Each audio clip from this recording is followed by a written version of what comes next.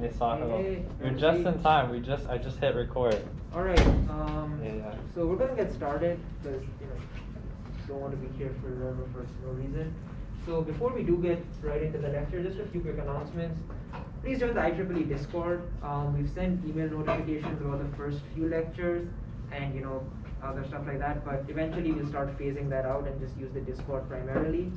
If anyone has like a huge objection to Discord being the method of communication, let us know and we'll set something else up. But I just don't like email, man. It's not efficient. Yeah, so what's cool about Discord is you can also help each other, so that's fun. What else? Deposits are due today. Like right now, I'm pretty sure everyone in this room has done it, but for people who are watching the recording, I think there's a few people in the project who haven't paid their deposits yet. We'll start reaching out to you more and more, and then eventually in a week or so we'll start dropping people. So please get your deposits in.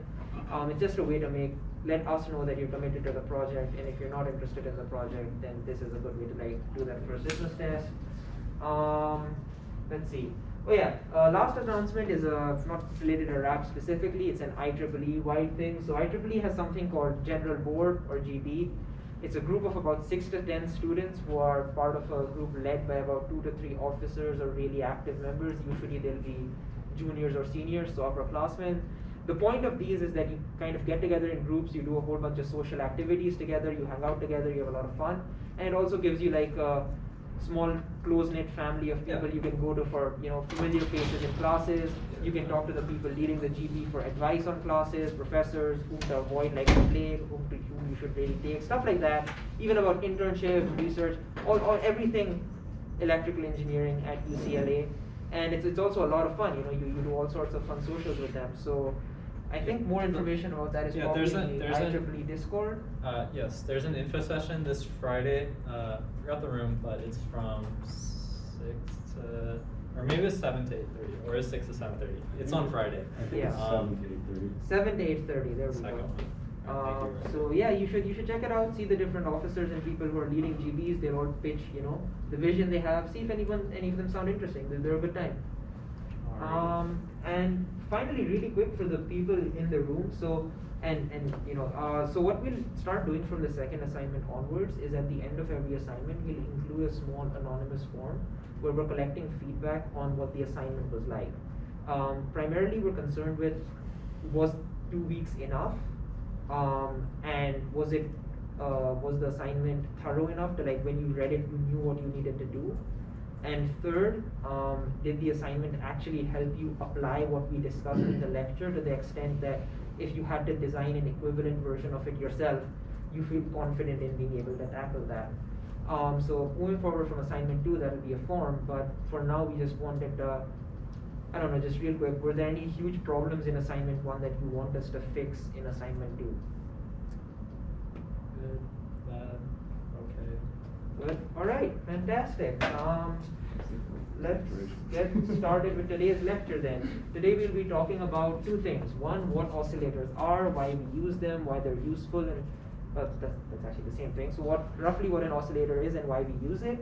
And second, the specific oscillator that we'll be using, the Colpitts oscillator, and then we'll go into explaining some of the theory about, hey, here's the circuit diagram, and here's why it works, and here's how you choose the components to use within it. So let's start with what an oscillator is.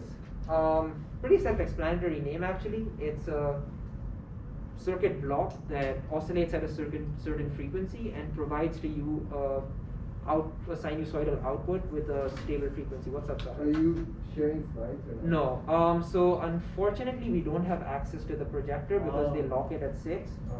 The slides that we do have, we'll be posting after the lecture.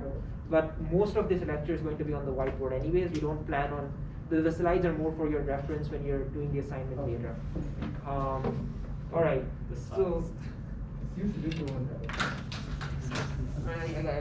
so that's what an oscillator is. It just produces a stable sinusoidal output for you at a constant voltage, constant frequency, all that good stuff. So what are we going to use them for in RF systems?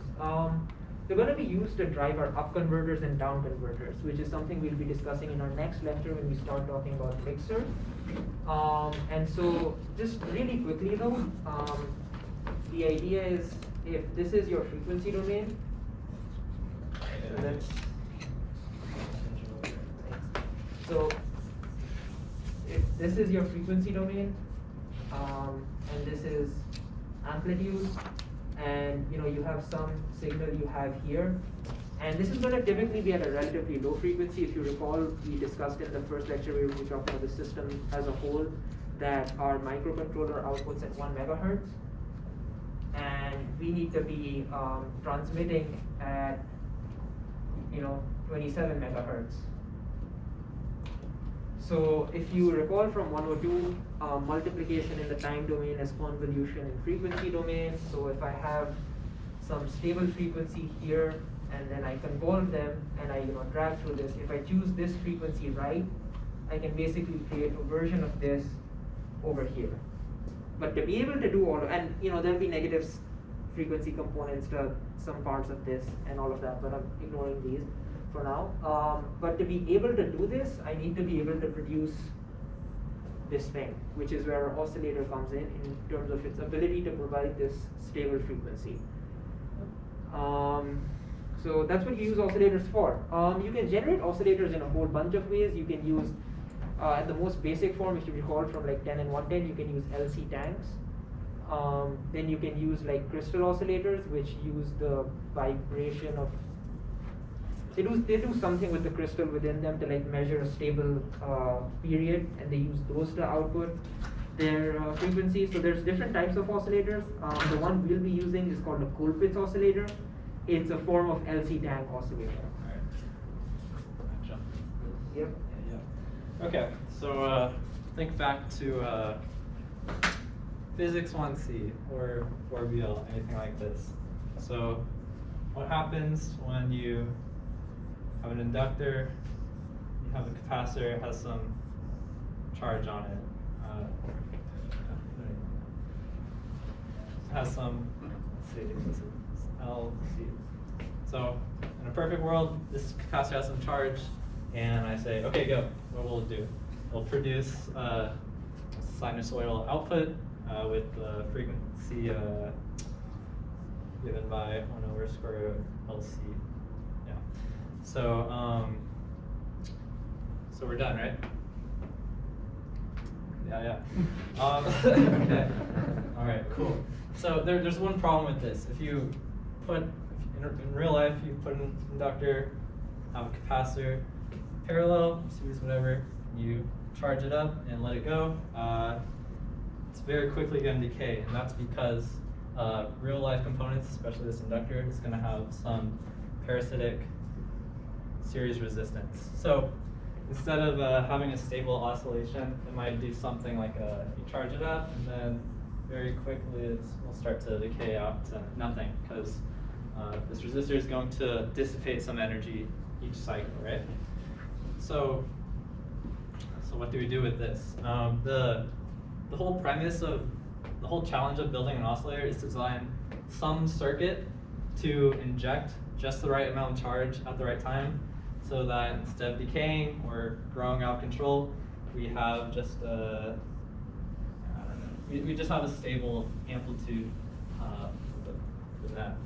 So let's see. So circuit that does exactly that is going to be what's called the Colpitts oscillator. I'm just going to draw on the slide real quick, and then we'll kind of walk through what it does. Okay, so we have our inductor. Now we have two capacitors. Please hold. We don't have our slides today.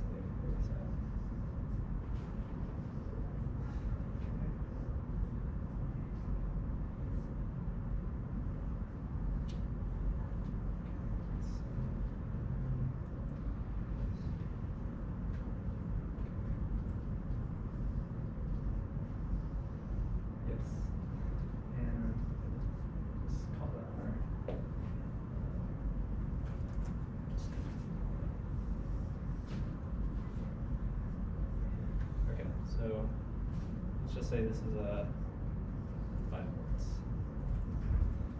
Okay, and this will be the output. So what do we have here? you might recognize one part of it right over here. So we have essentially the LC tank we had earlier. Now it's two capacitors, but they're in series. So two capacitors, our inductor, and then some series resistance. So we have our LC tank. But then we have this other circuit over here. We'll just make it more clear. Nice.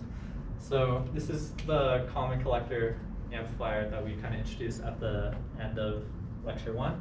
So you can see how, okay, we have our resonant LC tank, and then we've added on this amplifier block over here, and then the output of the amplifier, you see that's going into the into our LC tank, and then we see we can take an output from the LC tank and feed that back into the amplifier.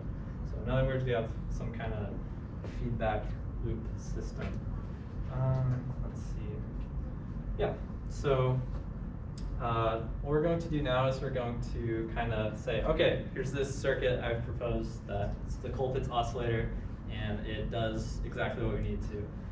It injects just the right amount of charge to sustain oscillation.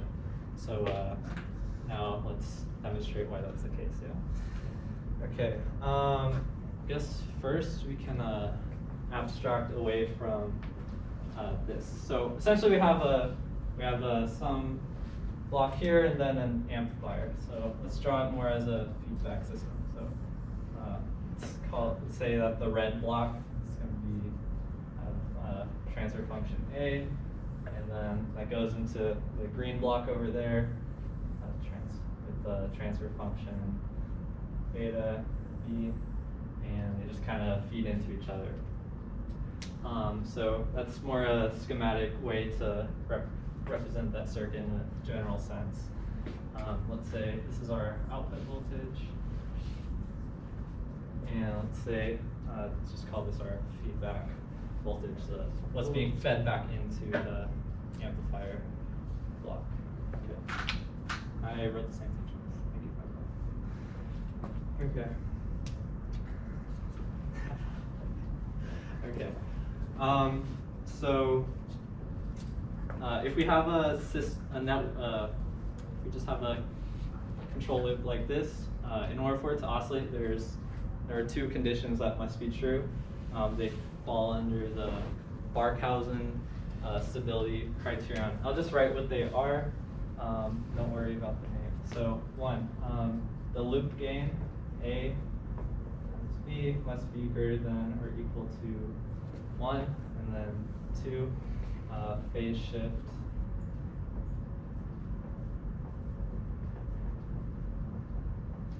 is 0 degrees. All right. 0. Okay, so when you look at this to start off with, it's kind of abstract, like, oh, what A times B must be greater than or equal to 1. Phase shift is 0. What do we make of this? So I'm going to use an analogy to kind of show this in a more intuitive way. So let's say I am a psychopath and I really like the sound that you get when you take a microphone and put it right next to the speaker, and it makes this terrible squealing sound, right? So let's draw ourselves a speaker. That's a really nice speaker, isn't it?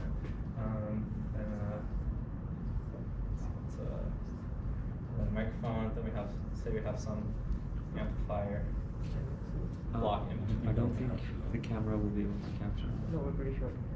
Okay. We've tested. Yeah. Thank you, though. Okay, so let's see. So okay, so let's say we have some sound wave, and then it gets attenuated a little bit by the air, gets picked up by microphone, and then goes through an amplifier with gain A. So let's see. So this is kind of similar to this system in that think about this. Just think about it in terms of the LC tank. When the sound waves travel through the air, it gets attenuated as it spreads out, right? So it's kind of similar, like the wave or the oscillating current will kind of decrease as the power gets dissipated by this resistor. So the analog of that over here would be the attenuation through the air. You get that terrible squealing sound if you're too close. And then if you move far away enough and you don't turn the volume up, the amplifier is some fixed amount, then at a certain point, the amplification factor will, at an exact point, it'll exactly match the attenuation through the air, and it'll be a stable volume. And as soon as you move a little bit closer, it'll fade down to nothing. So what natural thing to do when you hear that sound is like turn the volume down, move away. So you decrease A, move away to increase the attenuation factor. This is kind of the reverse though, because we actually want oscillation. So let's see, so that's kind of an analogy to explain what the A times B is greater than or equal to 1 means. We need the gain as we go through the air or go through our LC tank, and then go through our amplifier. We need to be greater than the power dissipated over here. If the amplifier is too small, then even though we might be amplifying our signal a little bit, it's still not greater than a resistor. The resistor will win out and end up dissipating all our energy, so you won't get any signal at the output. So another way to think about it, A times B having to be greater than equal to 1 is assuming your capacitor is already perfectly charged and you're simply, letting it oscillate. You basically want A times B to be equal to exactly 1, because you want whatever's being produced out of your tank, which is VF, to be exactly at the output. The reason we say greater than equal to 1 is because your capacitors aren't charged. They're discharged because you bought them off of DigiKey, and DigiKey doesn't sell you charged capacitors. Or Mouser, we're equal opportunity buyers over here. And so the reason you have this greater than equal to 1 condition is because you need that conditional bit of energy to get the oscillations going. You need them to get started. This is something you see in the assignment as well, like this idea of a pickup time for the oscillator, for it to let some of the transients settle out when it's first charging for the first few times. And it's discussed in the assignment about you want to view its behavior a few periods after 0 and other things like that. But that's where the greater than part of this comes from, because intuitively you might think if we want a stable oscillation, we should just stick with 1. But you want slightly larger than 1 just to let it kickstart and get moving, and then it kind of stables itself out. In simulation, when you see this, when you plot the output, you'll see that first it starts to the flat, and then it picks up, then it gets up to a large amplitude, and then it levels off, and then it is stable from then on.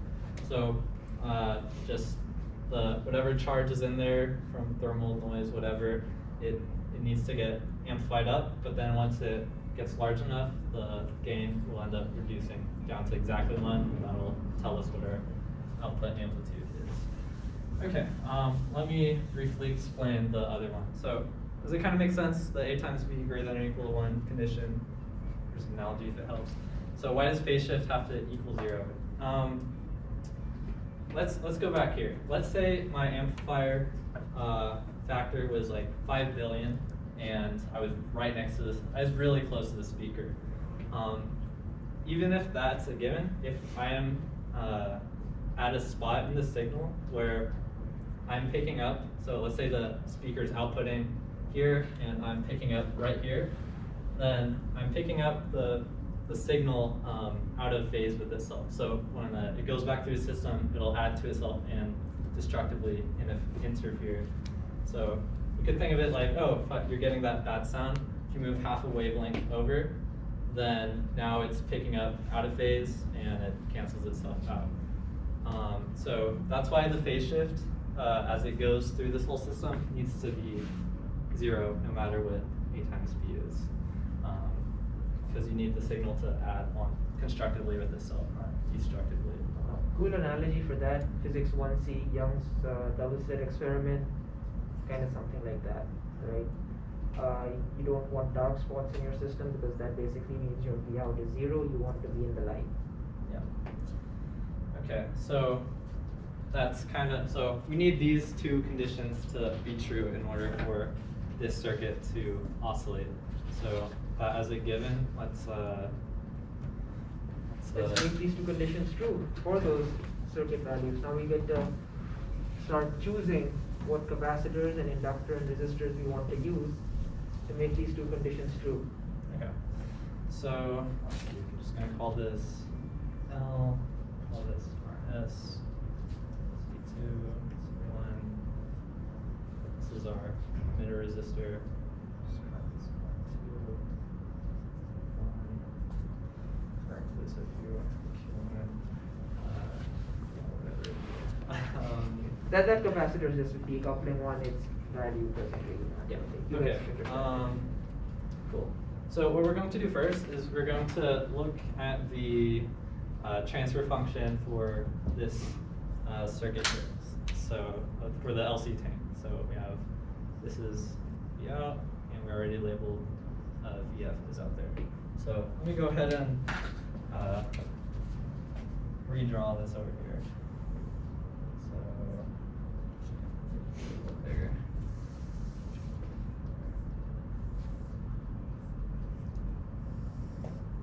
Okay, so the grounds.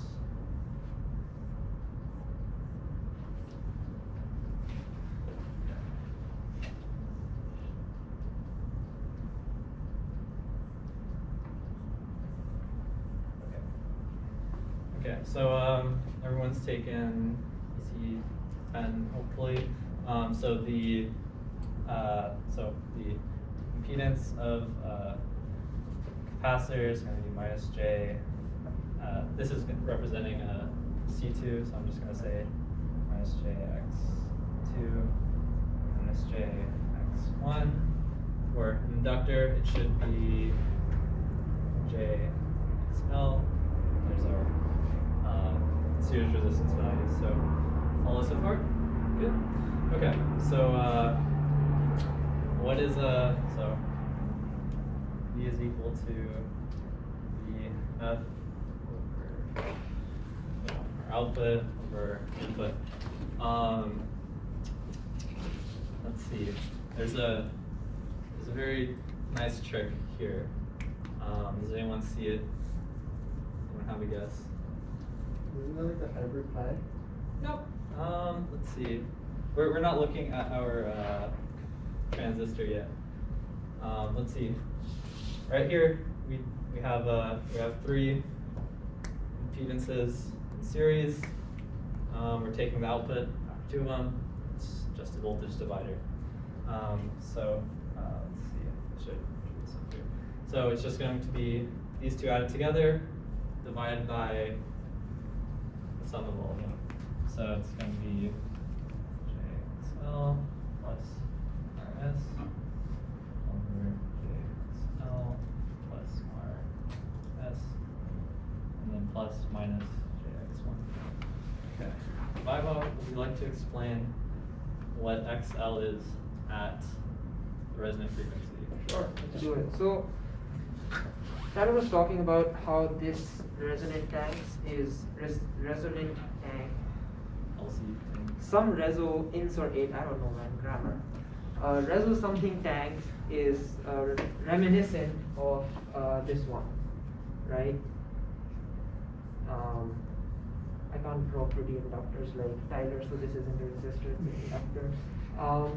So you have L and you have some C effective. If you think about just this here, it's these two capacitors in series, and so C effective is equal to capacitors in series, guys. It's the Parallel parallel resistor version. Parallel resistor version, product over the sum. And so omega naught is equal to 1 over root LC effective. Then we also know that XL is equal to omega L and XC is equal to 1 over omega C. If you plug these values in and you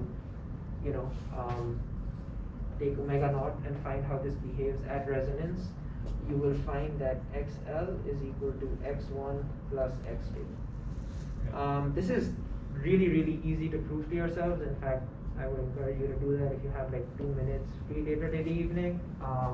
If you have questions about this, you can come to us in lab hours and we can go over it with you, but it should just be just plug this in, put it where omega is, and you get that. Basically, the point is, if there's charge in here, this part of the circuit wants to resonate at that resonant frequency, and at that particular frequency, we can say that XL is equal to X1 plus X2. Actually, one quick thing to also think about with respect to our phase shift criteria of 0 here. If my imaginary components all cancel out, meaning this behaves purely real, and we already saw earlier that the gain for our common collector in lecture 1 is purely real. If you put those together, can you see how then your phase shift across both those conditions comes out to 0 as a result of operating the LC tank at its resonant frequency? So this is also like a really important thing to note from what we discussed about our stability criteria as well. Yeah, we'll stress it again in just a second. Yeah. So let's substitute that in. So J LB JX1 plus JX2 plus RS all over. I'm going to proactively subtract that X1, so it's just going to be JX2 plus RS in the denominator. All right, bye, Bob. What is our RS? All right. Here again, if you remember a discussion on impedance transformers, we discussed something called quality factor. Quality factor, the definition isn't super useful, but for the purpose of defining it, it's defined as the ratio of ideal power you would get back from a reactive component to the amount of power you actually dissipate in every cycle of charging it up and charging it down. So in an inductor, that's caused because of the resistance of the wire, because of the hysteresis if it has a magnetized core, and other such things. In a capacitor, it's caused by similar things with its dielectric elasticity and its own inbuilt resistance and stuff like that. But if you remember what we discussed about parallel components having a quality factor, it is Q is equal to series component, sorry, Q is equal to XL over RS. You can also think of this in terms of the power definition I just gave you, where the power through a, and it's in series, so the current is the same, and so it's just XL over RS. But for the purpose of this conversation, so this is this. So the reason this is important is because, again, if you go to DigiKey or Mouser, you will find that any reactive component you're buying, and maybe not so frequently capacitors, but especially inductors, when you start looking at inductors of the smaller type of values that you would use for RF circuits and other such frequency-dependent circuits, they will all have something called a quality factor in their data sheet and their manufacturer provided information. What that lets you know then is at your frequency, because X is just omega L, and you know what quality factor that inductor is built at, you can find RS. Now, typical values for quality factor will vary with inductance. Smaller inductors can have higher quality factors. Larger inductors will usually have lower quality factors. You can think of this as, you need more wire to wind the larger inductor, which means the resistance would also get higher. For our project, and this is something mentioned in the assignment sheet as well, we'll be assuming a quality factor of about, let's say something less than 40, but the point being, this will usually be pretty big. Typical values will range in, say, the mid-30s to, for a small enough inductor, 140, 150. All of which to say, RS is fucking small, dude. Any questions about that? Yeah. So we have a cool equation to see what the series resistance is going to be. And as Bob so eloquently said, it's really small. That said, we're going to do some engineering magic and just, they're gone now. Thank you. All right, these J's, now it's going to be working relations. There you go. Okay, we end up with this B gonna Tyler, be. you want to move that to the top of the board here? This out. This out. That's good. I'll just put it here. X1 plus all over X2. If you want it in terms of C1 and C2, the math works out, so it's C1 plus C2 over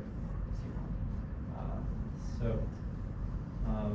And you can see here that there's no imaginary component to the transfer function of this LC tank at the resonant frequency in particular, which Vaibhav said means the input here, the output there will be no phase shift.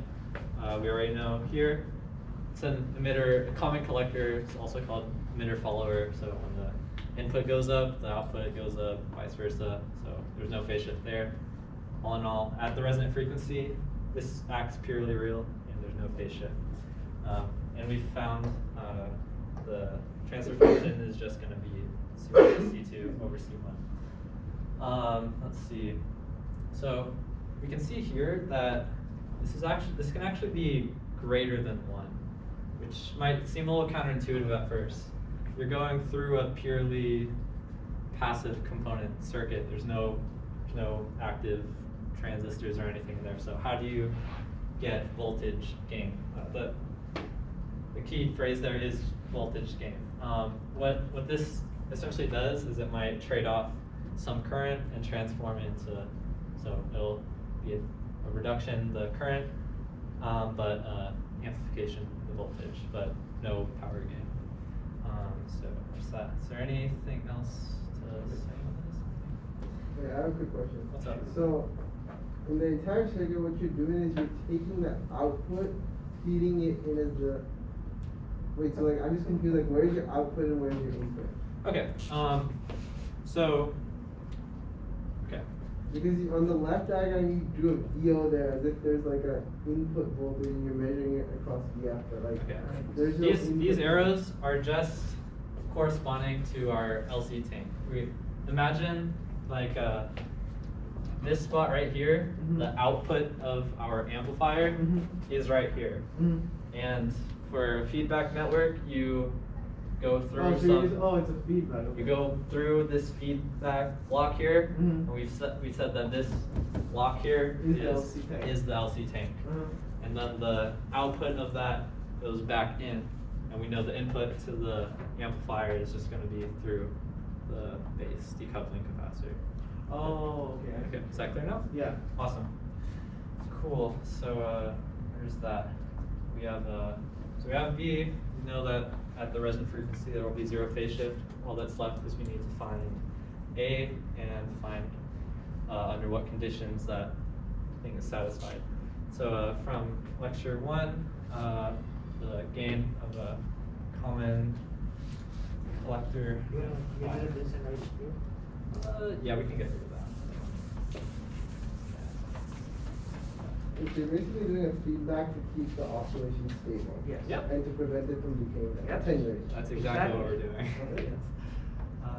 So the gain is going to be C. Isn't it really good that I wiped the Okay, Tyler. Okay. Times the whatever the load impedance seen from there is all over CL plus 1. Okay. So yeah, gain is GM times the load impedance all over GM times load impedance plus 1. So we know GM based on how we bias. We can control that by how we bias our transistor. So what we need to find is what is ZL. So let's say we go out of our amplifier and then we go into what do we see? So at the output of the amplifier we see there's the emitter resistor going to ground. So there's that. Let's say RE, and then see over here. There's our exact same LC tank from earlier. So let's just draw that real quick.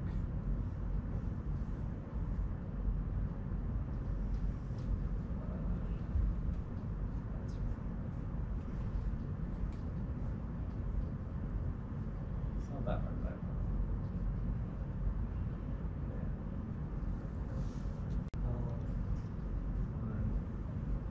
Actually, there's one more. There's gonna be whatever the impedance looking into the base of the transistor is, which is it's R pi. Well, it's R1 in parallel with R2 in parallel with. Yes. So it's gonna. Wait, what happened to the impedance looking into the emitter? Which one? I'll just call this RB, whatever the resistance looking into the What about base. the resistance looking into the emitter of the RE? looking into the emitter? Why are you concerned with looking Yeah, into the that, emitter? yeah, we're Aren't you calculating Z out? no, we're Oh. calculating the load We're impedance calculating the load seen at the viewed emitter. at the emitter. This isn't Z out. This is the load seen at the emitter. Oh, okay. Yeah. So this is basically the voltage between this point and ground divided by the voltage flowing down here, by the current flowing down here. So we're not concerned with the resistance looking up there. Oh. We're looking at the loading resistance. Or intensity. Yeah. Okay. So time for some more. You remember this? Let's do it again. So if you build your circuit right, RE is going to be quite large, and with that assumption, this goes. Basically, we choose C2 and C1 purposefully so that we can say RE is much larger at the operating frequency so that we may ignore it. So Okay. that's a choice you make with C2 and C1 so that similar to what you did for the bypass capacitors, you make it so that RE is negligible. Yes. And RB is the resistance of the transistor? Yeah. We're looking in. Looking into the base. So okay. RB is the voltage here to here divided by the current flowing in here. So Yeah. that would be like R1 parallel with R2 parallel with R pi. R pi reflected through the and RE. And so it's basically some resistance here. So the resistance looking in here. Okay. Can you say that this is really Yeah. really large? If your biasing resistors will be pretty large. There you go. So that goes away as well, and we're left with this. So we need to find the so the impedance looking in here. It's just going to be the impedance of our LCD tank. Now we have 3 impedances in series, and that's all in parallel with this capacitor. So, so all ZL ends up being in the. What's up? That makes a lot of sense. Thank you. So, ZL is going to be okay, and then so if you have sum of all these in parallel with this, like Bob showed earlier, it's going to be the product over the sum, right? So we gotta actually okay. So JXL plus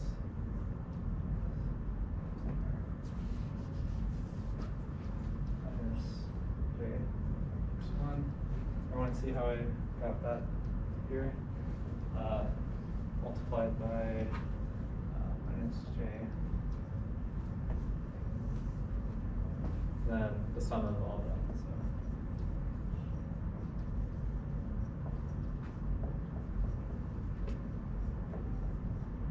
Okay. Let's see. Here is it, but the assumption from earlier that XL is equal to X1 plus X2 at the resonant frequency still applies. So you can see that this XL is going to become JX1 plus JX2. You subtract JX1 and JX2, so the denominator just becomes R sub S. And in this expression, we end up with so the JX2 term will still stick around.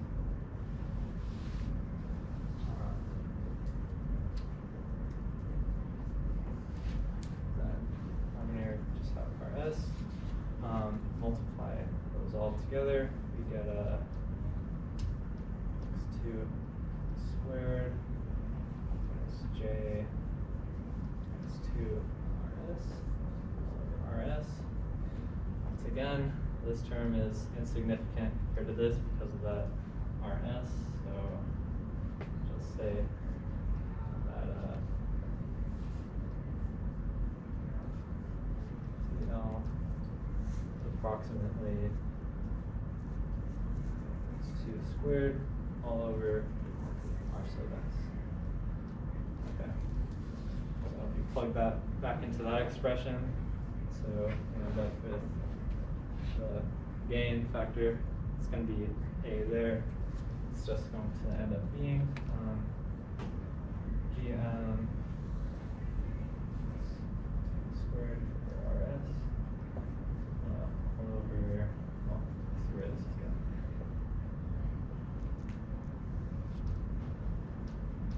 Plus 1. Okay, so if you multiply that thing with this thing and say it has to be greater than or equal to 1, it's just a bit of algebra. What you end up getting is that GM must be greater than or equal to the resonant frequency squared times C1, C2.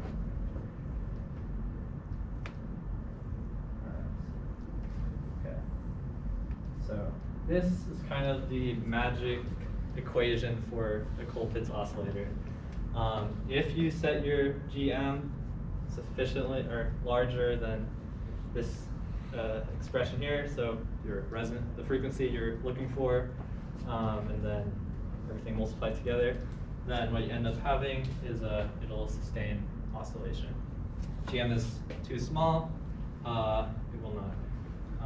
There's a few things to notice here. One is that see it's multiplied by RS on the right-hand side. So you can kind of see that if this LC tank were perfect, didn't dissipate any power whatsoever, then GM could just be 0, and you just have your LC tank, right? So it kind of makes sense that the worse your inductor is, the larger RS is, and the more you have to compensate for it by having a larger gain in your amplifier.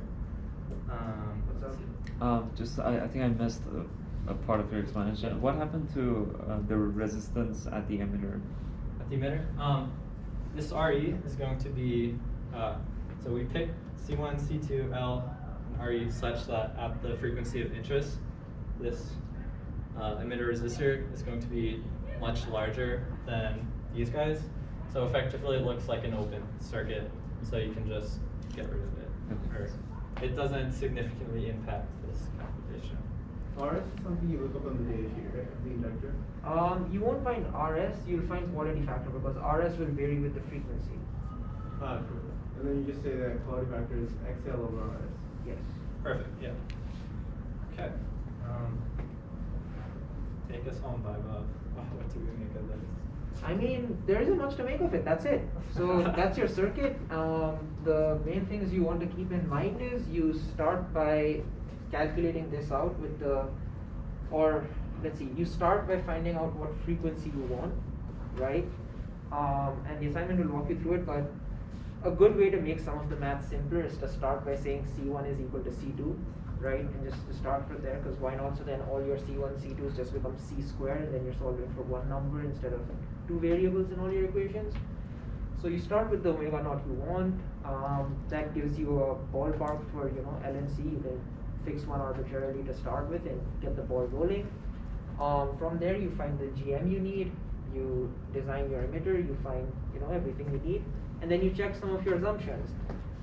If the GM you need and the design requirements that put on you make RE such that C2 was in fact small. If not, that means you need to increase RE. Increasing RE will change your GM, which means you probably need to revisit what value you chose for C1 and C2, and then you iterate through that.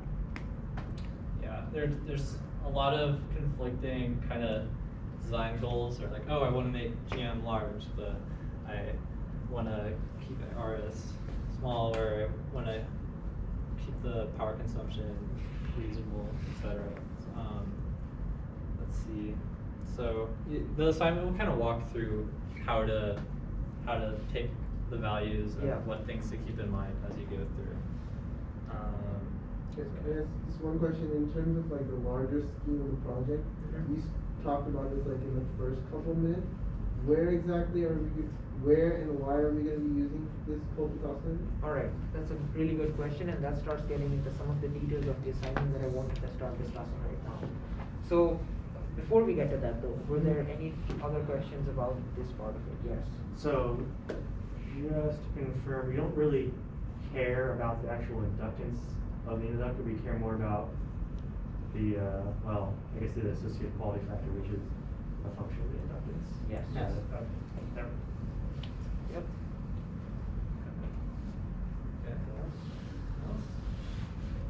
No, alright, well, if you have any other questions, always feel free to reach out to us. To get to your question about where we use these and what we use them for. So I talked about we're doing multiplication in the time domain, convolution in the frequency domain, stuff like that. That's an operation that we're going to be doing in hardware in our project. We're going to be using something called a mixer, which we'll get into in lecture 3. And as the name suggests, it mixes frequencies. You've seen the scary circuit block in 102, Yeah. 113. So basically you have, let's just say we have some baseband information carrying signal, and I'll just say call it, it has frequency X, whatever. And then over here we have let's just say we have a carrier signal. It's just a sinusoid. It's fixed at frequency F. So if we multiply them together, then what we'll end up with in the spectrum of the output signal, we'll get something centered around F plus X. That's the sum frequency, and then Yeah, I get it. Like something minus X. So okay. Minus X, right? And then you can filter out one of them, so you get one of you're left with the other one. So if we have some baseband information carrying signal coming out of our microcontroller at 1 megahertz, but we need to be at 27 megahertz to transmit, then we do what's called modulation using a mixer. So we can generate a 28 megahertz signal using the Colpitts oscillator, send that into the mixer, which we'll talk about next lecture, and then Take the signal that your microcontroller generates, Yep. and then you get something. and then like you get 27. these two, you filter out one of them, so 28, we want 28 minus 1, so we filter out the higher one, we're left with our signal of Yeah. interest, and then you can send that to your more amplifiers to go into your 10 Oh, okay. Okay, so this is pretty much how do we generate using hardware a signal that goes into our mixer to how do we generate our carrier frequency signal to perform modulation?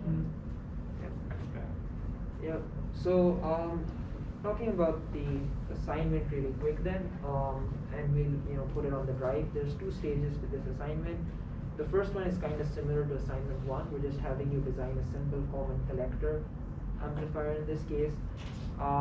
Pretty close to what we did in assignment 1. We've given you some specs, you choose out the right bias point, attach the load, basically see how input and output impedance behaves, see if it agrees with the theory. It shouldn't take too long. The next part of the assignment is where you now start forming into groups. So if you remember at the end of lecture 1, we talked about how when you start actually building the physical components that your system needs, you'll start coming into your groups of 4 and work out however you want to design your receivers and transmitters. So there's a sign-up sheet. It's linked on the slides and it's an Excel file in the shared drive. I will also remember to post that sign-up link in the Discord channel for wrap links so that you can find it there as well. We won't allow teams of larger than 4, but given the number of people in the project, there might be a few teams that are smaller than 4. That's fine. So in terms of checkoffs for this assignment, for the common collector amplifier, we'll be checking you off individually, but for the oscillators, and I say oscillators plural, we'll be checking you off as a team. How you divide it up in the team is up to the 4, 3, 2, however many of you, we don't really care. As for why we have 2 oscillators, that's something that we will cover in more detail in lectures 3 and 4. It has something to do with the filtering. You can think of it as it being a lot.